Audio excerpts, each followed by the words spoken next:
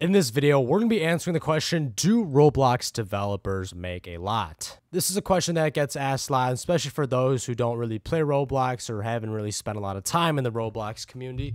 They may not understand that Roblox developers can indeed make absolute bank. So to give you guys some context where I'm coming from here, I had a game that was around 50 to 100 players every single day consistently for over a year. And I'm going to tell you guys how much that game made in the past year.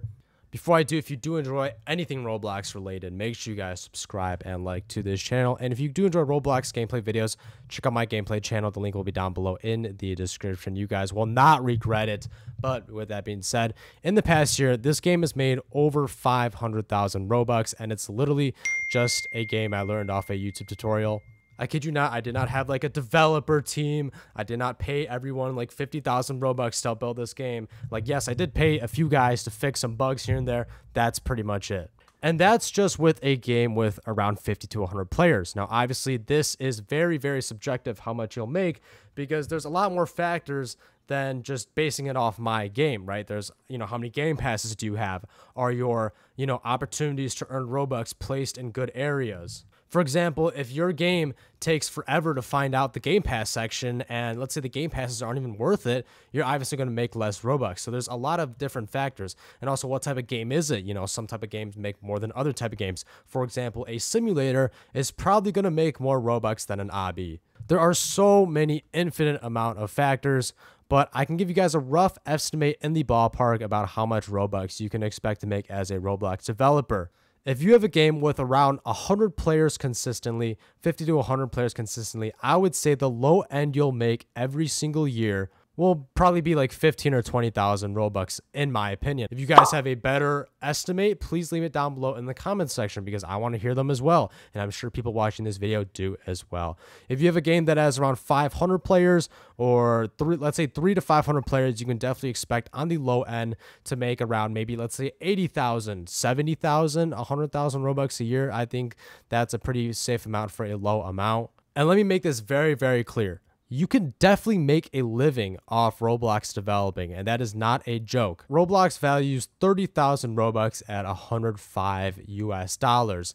Now, that obviously isn't anything insane. $105 is not going to pay your rent. It's nowhere going to near pay your rent. Roblox developing can definitely cover your rent if you do it the right way and not just focus directly on how much Robux you make from games. If you branch out, if you do projects for other game developers, you can get paid. I mean, there's people that get paid 50, 100,000 Robux for just scripting something that might be somewhat hard. Or if you build an amazing map, you can charge like 30, 40,000 Robux, 20,000 Robux per commission.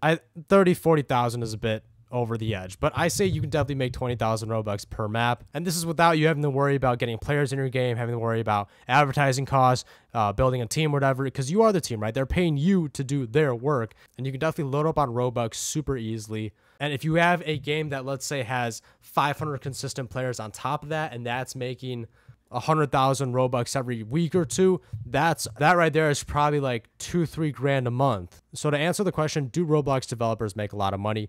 The answer is yes, they can indeed make a ton of money. If you guys do want a video on how to kind of maximize your Robux per player, right, to put the Robux game passes, whatever it may be, in the best spots in the game to make the most Robux, drop a like and comment down below that you want to see that video. If we get, let's say, 500 likes on this video, I'll go ahead and make that video. Because you can have the best game, but if you don't know where you're putting your game passes, if you don't know how to create an appealing way to have players buy your game passes and to spend Robux in your game, then you're just not going to make as much Robux as you could be. With that said, I'll see you guys in the next one. Make sure you leave a like and subscribe if you want to. I'll see you guys in the next one.